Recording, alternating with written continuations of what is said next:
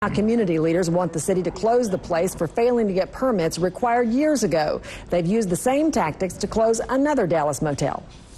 All the communities in South Dallas and Oak Cliff and Pleasant Grove deserve to be able to have their kids go to school and not see drug dealing, not see prostitution. They launched a drive to close a motel across from Townview High School that they say is known for drugs and prostitution.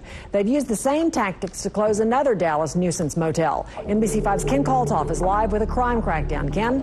Jay, neighbors call these places hot sheet motels because they say the guests seem to come and go so fast the sheets could never cool. The owner of the classic motel says his place is nothing like that, but it's been the source of neighbor complaints for years and years. June 2002, NBC5 was at the classic motel when police launched a sting after neighbor complaints. Alleged prostitutes hanging around were arrested and then replaced with undercover officers posing as hookers. Today, the owner told us there's no such problem here. What they say is that there's a lot of drugs and prostitution. No, that's completely wrong. That's completely wrong. But neighbors say it's still the same as we saw before.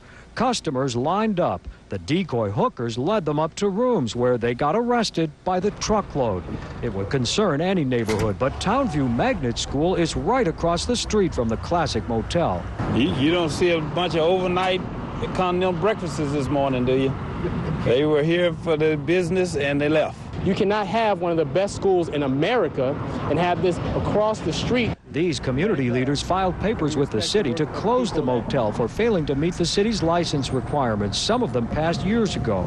They could have done the same thing and should have done it a long time ago. The owner told us the motel was here before the high school and he can't control what happens outside his property. Yeah, but sometimes the people do anything we don't know. We don't know the outside of property. But we take care of the inside. They should be able to clean it up, but they don't. They let this here kind of stuff go on all the time, day in and out. City officials say that the sting we saw proves that they have not ignored the problem. But the community leaders say their approach has already closed another hot sheet motel, and they expect to do the same here. Reporting live, Ken Kaltoff, NBC5, Dallas.